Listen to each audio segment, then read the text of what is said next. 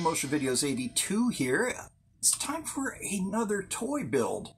I had so much fun with the last one, and I know you guys enjoyed it, so I had aforementioned Sergeant Savage Iron Panther. I called it the Iron Tank, but it's the Iron Panther. Very cool. Hold on. Asthma. Here. Sorry. A little respiratory joke. So you want to take a look at the box. Kubrick's work on the front. This was purchased from a store called AAFES. I'm not sure what that store is. I could read these sticker codes sometimes, because a lot of retailers, when they get something, the first few digits, when they used to do price tags, the first few digits are the month and the year. So this is 495. They received this in April 95, so we have definitive proof that this had come out in 1995, aside from the date stamps, but they received this in April, so that gives you a pretty good idea of what year or what month it was released. $7.87 for this.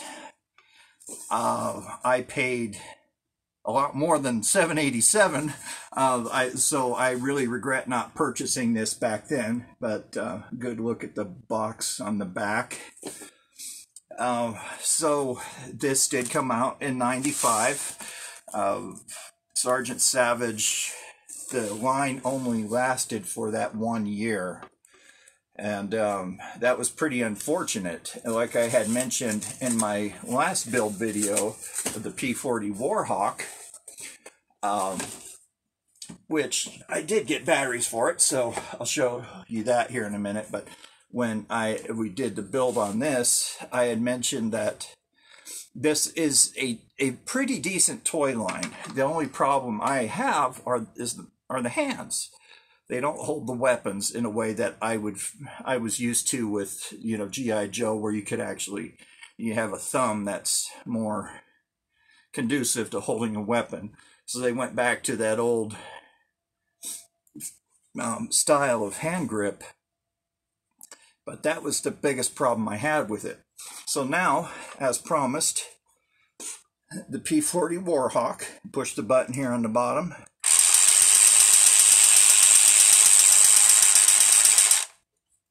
The propeller doesn't spin as fast as I would like, but for a toy that's running off of one little motor, the main play feature is obviously the Gatling gun. The motor was the propellers by itself is spin a lot more faster. But there you have it, guys. That's pretty decent. I like that. So let's go ahead and pop this sucker out of the box. Set that off to the side. Oh, what do we got here? We got goodies in the box. Goodies in the box.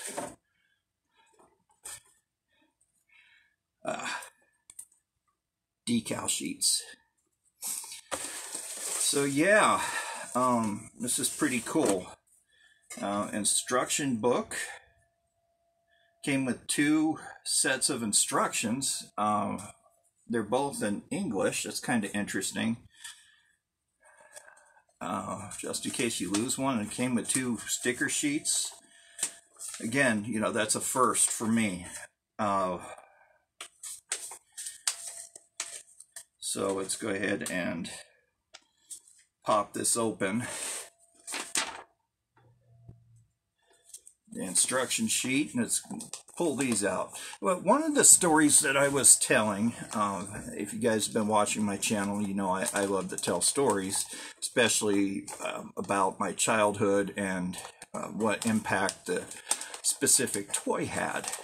But this last story, one of the stories I had told that got cut out when my video feed decided to take a dump, was I was talking about the desert heat. Is it starting to get warm out here? When I was in college, I was working as a security guard at a local mall,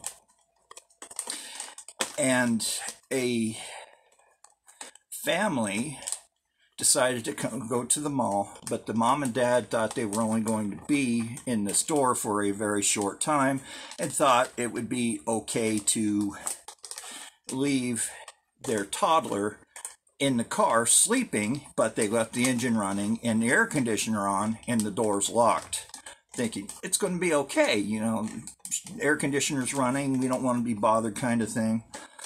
But little did they bother to think that in order for your car to stay at a comfortable, cool level, the engine has to be running at a higher RPM instead of at an idle. So, guess what?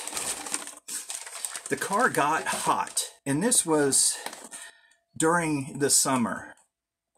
Out here, the hottest it's been on record was 122 degrees. That was back in 1991, I think it was.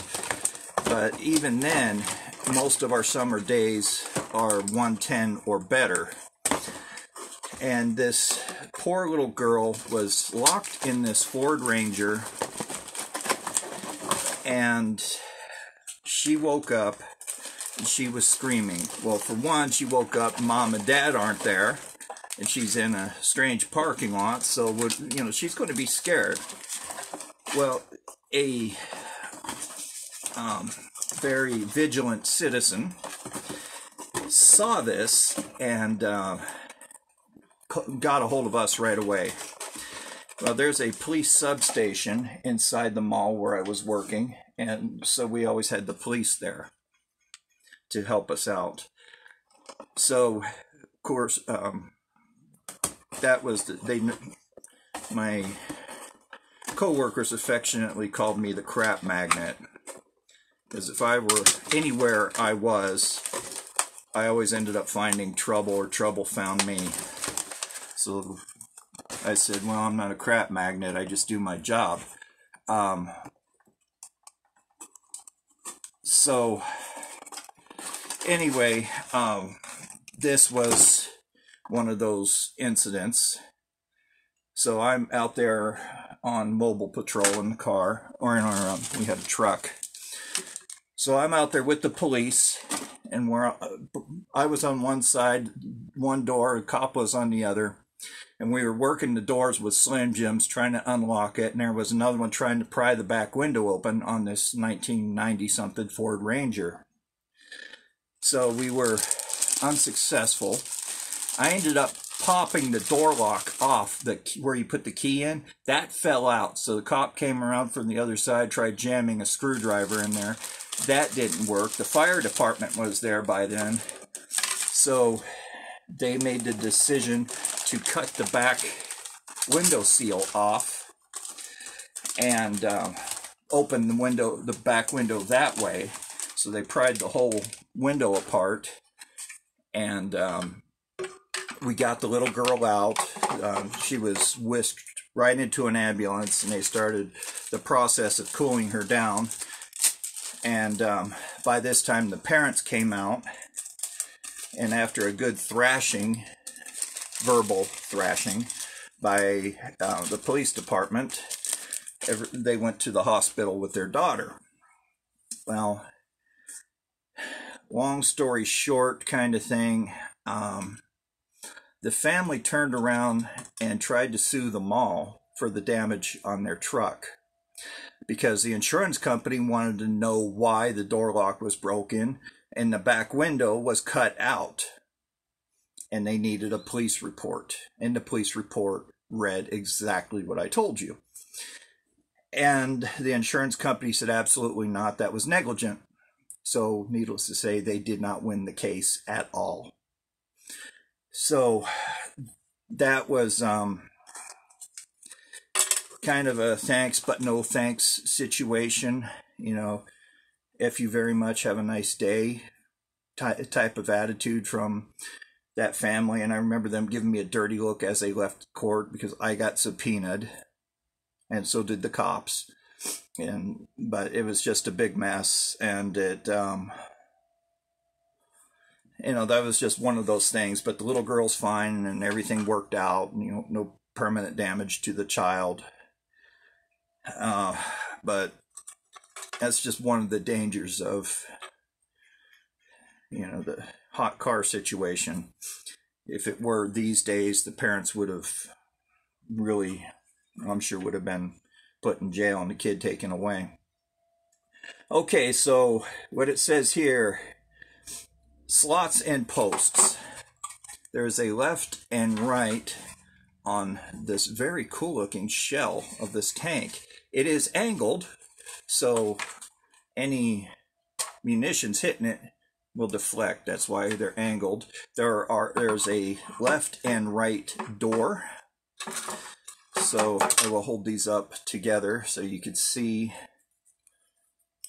left and right hatch. So we got to find the one that matches up. The little jagged grooves will go over this side. So let's go ahead and squeeze that in. This is made out of a harder plastic than the airplane. So slot those both in on the posts. So what I'm doing is just lightly squeezing these together, one side into the other.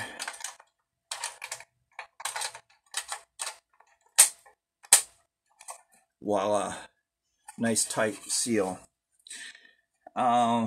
Doors and posts. Now, the whip antenna, or aerial for everybody in the UK, has kind of a mushroom peg, slots right into here. Very cool. So let's see, back panel storage. Snap back panel slots into holes. Shovel, sledgehammer, store in a rear turret as above. Okay, back panel storage. So it's this little piece right here, and it fits into those holes.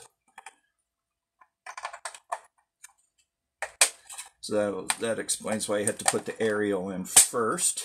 Snaps in, and that feels like it'll never come out. So it came with a sledgehammer and a little shovel. And what do? I lose it first thing. So the sledgehammer looks like it'll fit right into the bottom. The shovel right there at the top. Sledgehammer to help out, and those actually fit in pretty nice. You could see, if you could see that, they go into these little slots here on the side right there. Pretty decent. Okay, 3, tread assembly. Turn tank over. Align tread holes with tank posts. Push tread down until tab snaps into place. Repeat with the other tread. So there is no left or right tread. These are the tank posts. If that shows up, you can see that they stick up. So you'll want the bland, what I would call the bland side on the inside, and the bogies facing outward. And see, it's the front of the tank. So, well, there are left and right. So I'm going to put the higher end on the left side.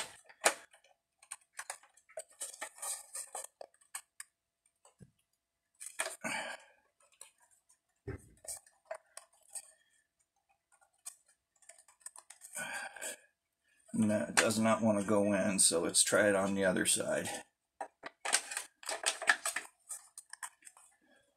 That's better. Okay, so this is the back end of the tank tread. And speaking of the mall, I remember when I was working at the mall in high school, I had played hooky one day. I just did not want to go to school. So here I am walking into work, and guess who comes walking out of the mall? Two teachers. One was my history teacher. And he looks at me. Kurt Saunders was his name. And he looks at me and he says, "Byron, why weren't you in school today?" I said, "Oh, I had a sore throat." And he said, "Uh-huh, we'll see you tomorrow." So it has you snapping in the posts before the axle assembly. And that seems to be a bit of a... I would suggest that you put the axles together first, put them in between the treads before you snap them into place, because you have to put a lot of force on these treads to spread them apart to get the axle in. So it's on these dumbbell wheels. So there we go. 5 cannon assembly. The 2 posts right here go into these 2 slots. So yeah, when I was in school, I did not like most kids, did not like going to school. No, put it in upside down, idiot. Part of the reason was my learning disabilities that I had with math and reading. And I got made fun of a lot, because if I was made to read aloud instead of reading fluently, like turn tank right side up and fit cannon posts into turret slots and snap the cannon down into place, it would be turn tank right side. I read it word for word, and I got made fun of a lot. And that was part of the reason. It wasn't because of laziness. But I really regretted that later in life, because there was a lot that I missed out on in education, and my homework was another problem. I don't like to do homework like most kids, and you know, I failed history, but I always passed my classes, save for that history class with Mr. Saunders. So yeah, when it came to college, I had to really learn self-discipline for my college classes and really focus on my homework. But it hit me different. Well, 1, because I'm mature, and 2, I'm paying for that, and 3, I'm learning something very critical that I have to know by heart, because I'm going to be taking care of people. So if any kids are watching, guys, please take it from somebody who's done this. Do your schoolwork. It'll serve you better in life. Okay, so it reads operating cannon. To arm cannon, open lid of cannon magazine. So it has a lid here on the cannon magazine. It's empty on the inside. This is getting interesting. And insert 4 missiles, close lid, and pull back, lock and load trigger. Push button to shoot missiles. Do not aim missiles into at eyes or face. You know that kids were doing that. They were shooting their brothers and sisters. They were shooting each other, shooting the family pets, which don't do that. I was guilty of that, and I really learned that that's how I really learned that animals have feelings, because my dog or cat would just look at me like, "Why did you just do that? I did nothing wrong." So yeah, don't. And to this day, I feel terrible for that. Okay, so the 4 cannons are loaded, or the rockets are loaded. Too bad this is solid black, you can't see it, but there's a lever right back here. Holy Sam, I didn't mean to do that. So the gun does elevate on a ratchet. That was freaking cool. I shot my flat screen. So I should say don't aim at flat screen. So load it back. My finger had slipped off the cocking mechanism. It cocks back and it locks, and the trigger is right here, so you can fire it. I'll just fire it right into my hand here, so you can see it has some power behind it. That is such a freaking cool. I love that. So with it doesn't show up. I'm trying my best. There are two slots, two ridges where these little missiles fit, and you can see that they have notches cut out in them. I'll put it right up here against my lily white forehead so you can see it better. And those slot right in between the two missiles. And you just close the magazine. So there's the tank assembly. Very simple. This looks nothing like a real world tank. The turret even spins to reveal more engine compartment and more technical stuff on it. This is a sweet, sweet tank. I am very impressed with it. And even on the front, you can see where it's ridged. It ratchets, but it lines up perfectly. That is so cool. So sticker assembly. I do not know what the acronym for I.R.O.N is. Very interesting. Place with 4-inch G.I. Joe figures and accessories, so you could fit your vintage or your modern G.I. Joe. This is 1994 Hasbro. Vehicle is made in Indonesia. But 1994, then it came out in 95. They did come with the driver. We'll look at him later. Came with two guns. So he came with a reissue of... this one looks like it came with... I keep on forgetting his name. He's one of the winter troops. And Hit and Run's little gun, which was his rifle of some sort. I can't remember the name of that rifle, but this came with Hit and Run and later with Shipwreck and a bunch of other Joes. So pretty cool. Two sticker sheets. So let me reach back here in my drawer, pull out a pair of tweezers, if I could find them again. Here they are. These tweezers are known as pickups. They have teeth. These are what I use to remove sutures at work.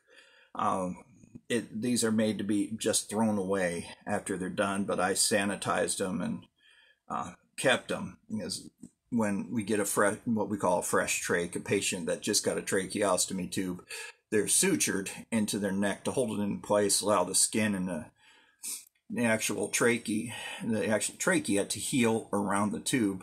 So after 10 days, we'll just go in and lift up the sutures and clip them and pull them out.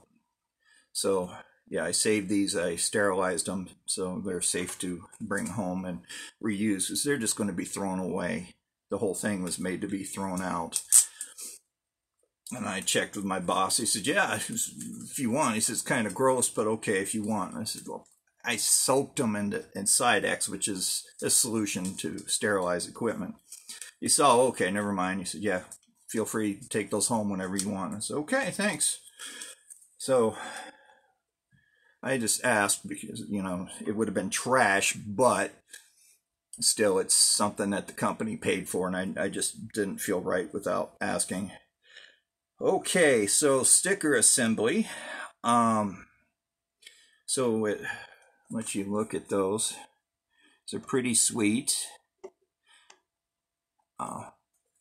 So it says Panther, that's the name of the tank. Iron Army Mechanized Division. So I'm going to pull that one off first. These are all paper. As we know, in the 90s, they got away from the vinyl stickers. And they go right down here on the side of the vehicle. Which is funny that they used paper stickers on the septic tank that was part of the Eco Warriors. And that tank was made to get wet, so a lot of the stickers are wrinkled, so that's how it looks. And yeah, guys, I love the septic tank. I know that a lot of people out there don't like it, or there's closet fans that are afraid to come out and say, yeah, I like it, because they're afraid that other people are going to say, oh, well, you like the septic tank. Ooh. You know what? I don't care. I like the thing. Yeah, it's bright. The colors are hideous to some people. But, you know, I'm an alley viper. I like those bright colors. So it's the bright orange, very cool tank made from a HISS tank. The body of a HISS tank. Okay, so the Iron Army sticker right there goes right here on the door flaps where you could put the action figure in. So let me go ahead and pull one of those off.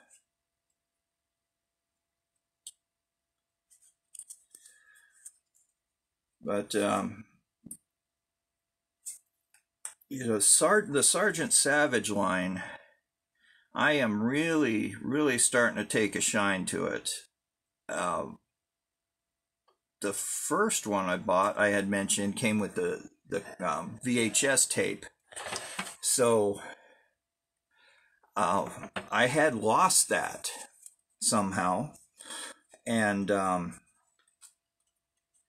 frankly, I had forgotten all about it until HCC Brian was reviewing it, and I started getting really nostalgic for it. I really missed that one because it was pretty decent. And there you go. So I went and bought another one. Okay, so the next one on top of Cannon, I will do the hatch release, which is this one, and it goes right underneath this triangular section towards the back. So I bought it, and I really looked at it through a different pair of eyes, and I thought these guys were actually not all that bad. The story behind it is really cool. So I think it would have been a little more successful. One of my viewers mentioned, I had pinned his comment on the I think the quick look of the Desert Camo Savage, that the toy line was made for a different generation of kids, but also in the 90s it was getting more focused towards adult collectors, which was true. You know, like the starting lineup figures, McFarlane, were very, very cool figures, still are.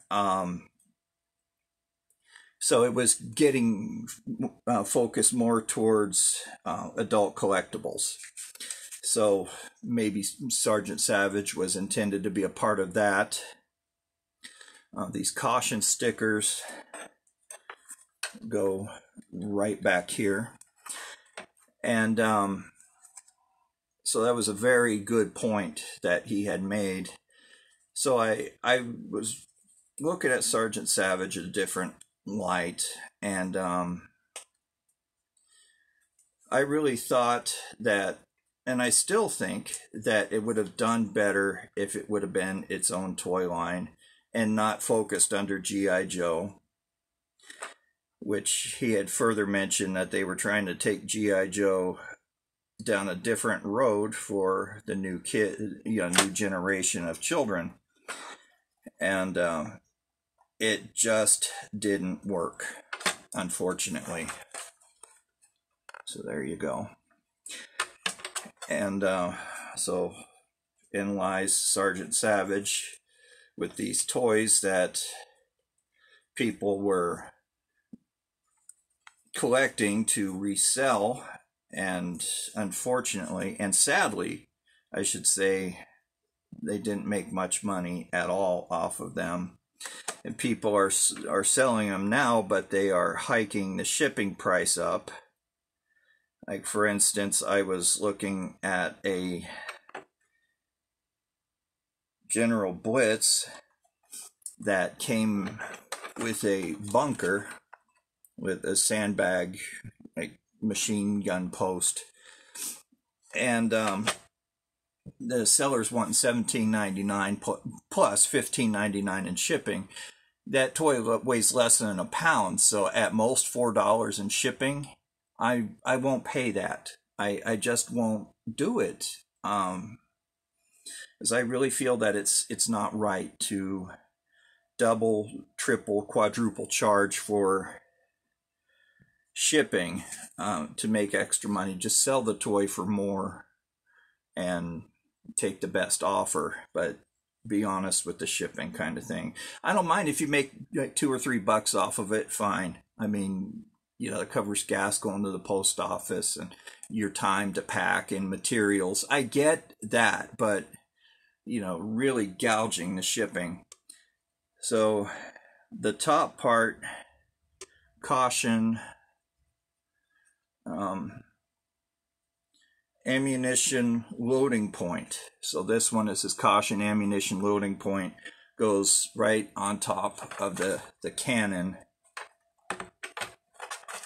which this has to be the best bloody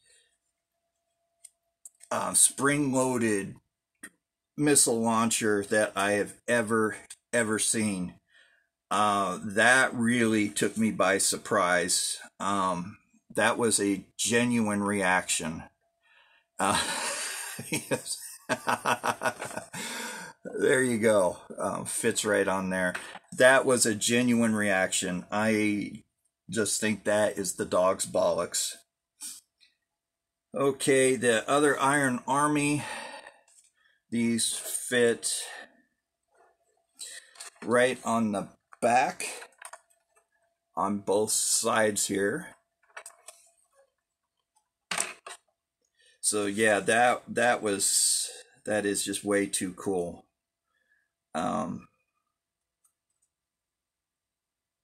You know, that cannon and missile launcher.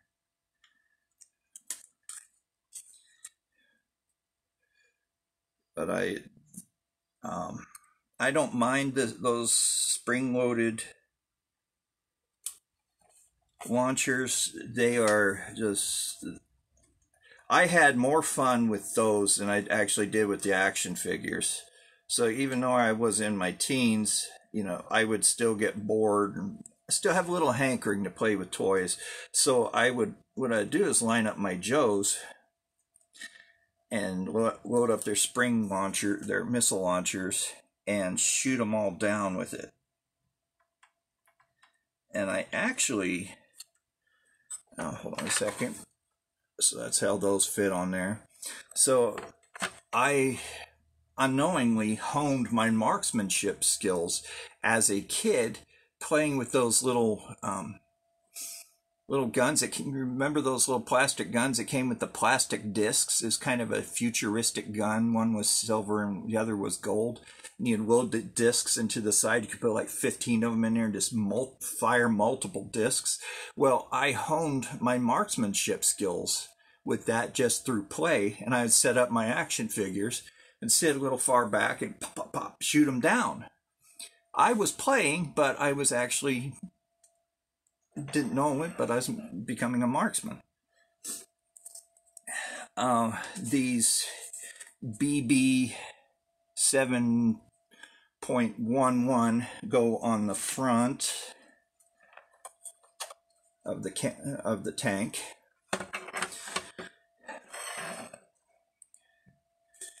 Bunker Buster 7.11, I guess.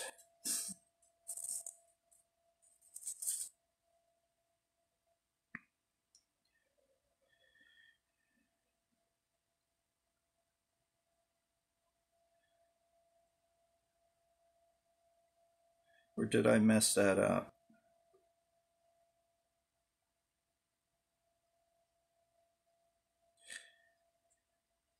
Oh, let's see. No, yeah, it goes on the front. Okay, 7.11 goes right up here. And there's another one, Iron Army main battle tank. Another one of those goes up front.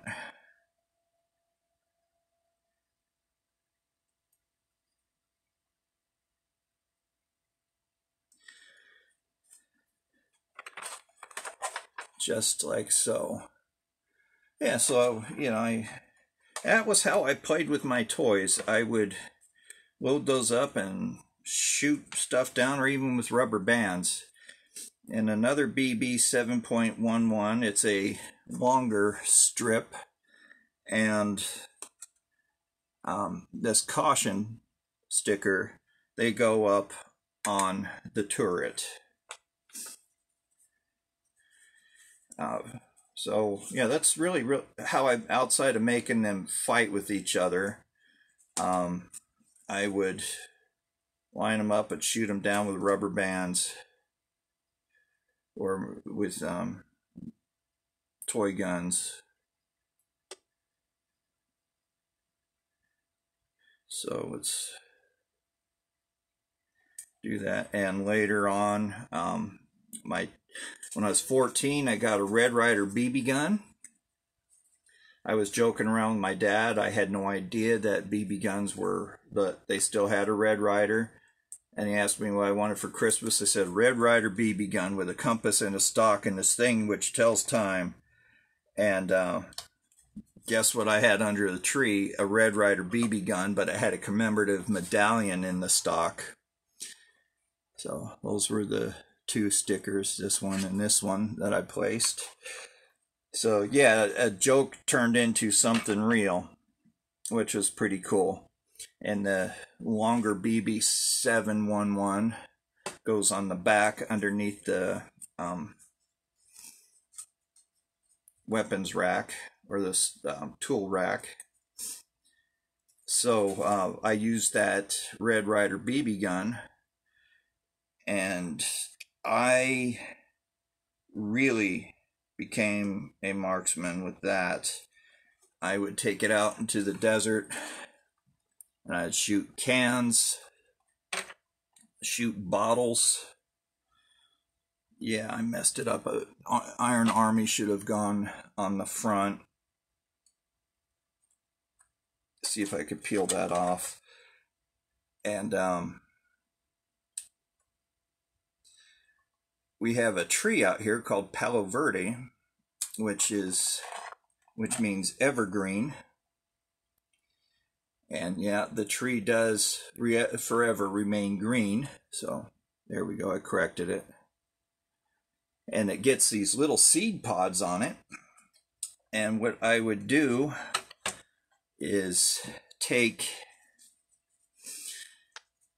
my gun and I would shoot those seed pods out of the tree. And I'd practice from long distances, and I became very good with it.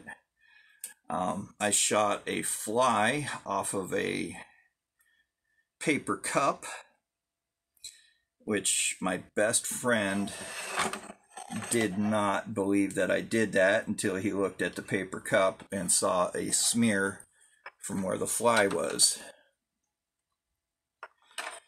So, yeah, I really honed my marksmanship skills. I buggered up that sticker again. I gotta be paying better attention. So the Iron Army sticker goes right down the middle there. And I put it on crooked. But, yeah, I definitely honed my marksmanship skills using that BB gun and my toy guns. So I'm looking to see if there were more that I had missed. Caution, fix the front snafu, the rear snafu. Looks like I have extra stickers here, which is kind of unusual. Caution on the side. Iron Panther, got that on the front. Battle tank. And the, oh, here's another battle tank sticker in the back, which goes right above where the shovel is. So yeah, I had a lot of fun doing that. My dad told me if he ever caught me shooting a bird, that I would lose my gun. There you go. And I thought my dad could read our minds, so I never did shoot a bird. The only time I've shot birds is if I was out dove hunting, and I ate those. So, and that was his rule. If you kill something, you have to eat it. It's just the rule of nature. I haven't gone dove hunting in years.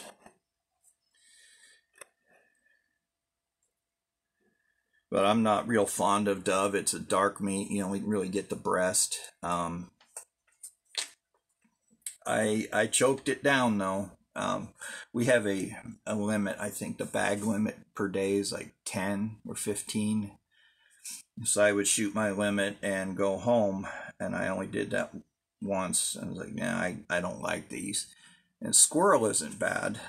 I'd hunt those, and the daily bag limit on those is 15. Rabbit we could hunt year round out here because they're mass population. But I'm not fond of rabbit or Hassenpfeffer.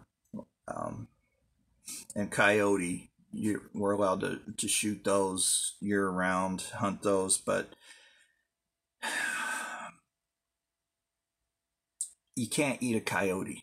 You have to be really hungry. They're scavenger dogs, so their meat tastes like what they eat, and they try to catch fresh stuff, but most of the time what they eat is already dead. So most people just hunt them for their pelts, and I will not ever do that. Kill an animal just for its pelt. That's just, it's just wrong. Because what you do, you just leave the meat out there. But I did pop a coyote with my pellet gun because it had gotten into the neighbor's yard. So there you go. All set up. Very nice looking vehicle. Extra stickers. So I'll just hold on to these just in case they... Oh, the driver. Let's take a look at the driver. But I'll hold on to those extra stickers. But if you need them, seriously, if you need them and you're watching this video, I'll hold on to them. I'm not going to sell them, or if you even need the instructions, let me know, and I'll just give them to you. I won't sell those things. So the driver... He is pretty cool. I mean, broad-shouldered, blonde hair, because this was a German army, so he had the Aryan look to him. He has your standard G.I. Joe articulation, swivel arm. You can see the hands. I just don't like those. They, you know, his waist rotates around and his legs bend at the knee. Brown pants, black shirt. I like that look. He has this baldric or a bandolier going across his chest, and they didn't paint it on the pants, so that looks really weird. He's wearing this field blouse with a red shirt underneath. Of course, he has the Iron Army insignia here on his chest. Wearing a tanker cap, kind of in the German army style with headphones. He has an empty holster on his right leg, and on his left leg, sorry, and on his right leg he has an empty pouch. But let's see how he holds his accessories. This one isn't too bad.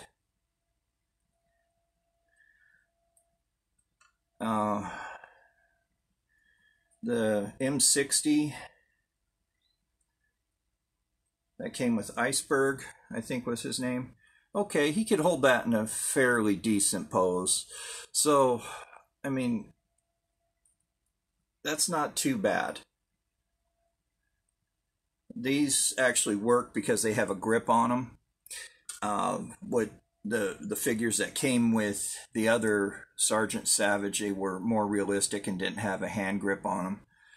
So to put the driver in,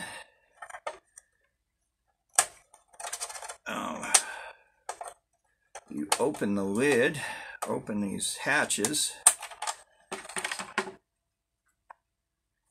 Really?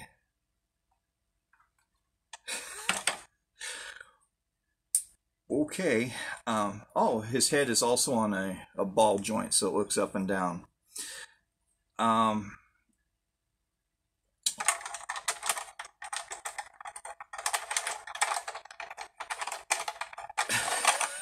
There's no seat for him, so that kind of sucks. He just sits in there really weird. You close the hatch, and these front parts here are actually windows right here. So if I open that other hatch, I'll show you. This is kind of a tricky thing to open, but if you could see I'll stick the gun through it.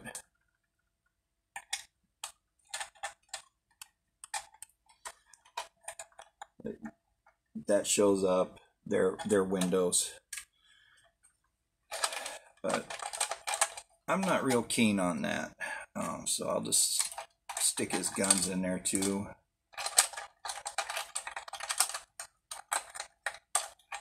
These hatches are kind of fun to close. They're loose.